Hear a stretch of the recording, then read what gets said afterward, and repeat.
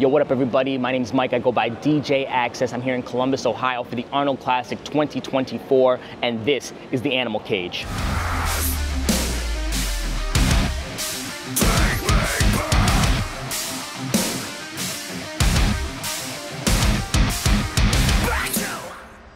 I started working with Animal in 2019, and it changed everything that I thought about the Arnold Classic. It's amazing to have the Arnold Classic here in my hometown of Columbus, Ohio. I'd worked it numbers of years in the past, but when I got the call from Animal, I knew from that first moment that this was gonna change everything. The intensity of the call, the passion, and I knew this was gonna be different, and when I got here, I saw why. These athletes are doing crazy, crazy things here in this Animal Cage, and Universal Nutrition, Animal Pack, they put on a show. From the MCs to the music to getting the crowd involved with lifts, it's amazing to see what they do here, and I couldn't be happier to be a part of all of it. This company absolutely lives for this day. This is their Super Bowl, from the pre-festival nerves to the feeling of euphoria at the end of an amazing day. These people get it. They are here for these athletes and the crowd, and they are really just here to put on a show, and they do that year after year after year. They've had a 4-year hiatus, and I've heard from multiple people that this festival is not the same without